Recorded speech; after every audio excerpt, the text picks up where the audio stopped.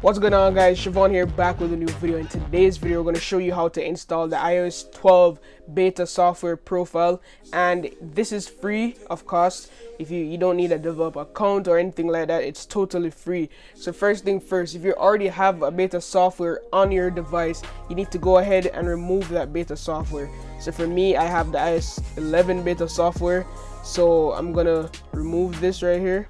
Enter your passcode and remove it. Remove, just like that. Beta software removed.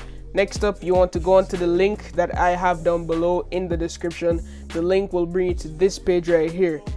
So this is the page that you're on. You're gonna click slow download. Hit slow download. Hit allow. Then you choose Apple Watch. If you want watchOS 5, you're gonna choose Apple Watch. If you want iOS 12, you're gonna choose iPhone. Hit install. Enter your passcode if you have one. Hit install again, and then you're going to restart your device. Okay guys, so once the phone is restarted, you want to enter your passcode again.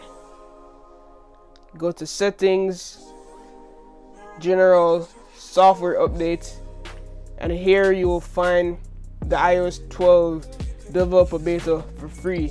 Next, what you want to do is download and install, and you'll be good to go. Bear in mind, I'm not going to install this because I want to jailbreak my device, because I'm currently, as you can see, on iOS 11.3.1, which is a downloadable firmware. So if you want to keep your download, if you want to keep a jailbreak, do not upgrade to iOS 12. But if you just want to test it out, you could go ahead, software update. It will be right there for you. So if you enjoyed this small quick video, guys, drop a like down below, and always love, peace, and tweaks. No dark mode. I'm mad. Signing out.